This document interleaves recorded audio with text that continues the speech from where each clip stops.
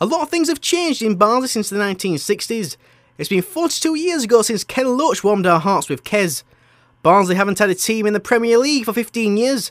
And since Dern FM's moved to Doncaster last year, it's been a year and a half since Barnsley had a local station based in the town. The only Barnsley centre station is inside here, the Barnsley YMCA building. Formed originally to be a tape recording club in the 1980s, Radio Barnsley has nearly done it all.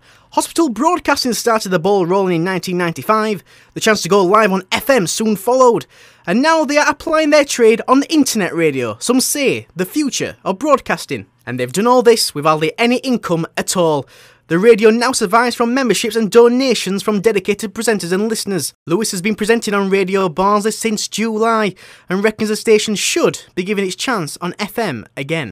Well, I think Radio Barnsley should be on FM. I mean, we've got all the equipment, we've got the presenters, we've got the studio, we've got first of all the mentality, we've got the commitment, we've got the effort, we've got everything you need to be a good radio station, and that's why Radio Barnsley should have FM. So the equipment is here, the music's here, and so is the dedication.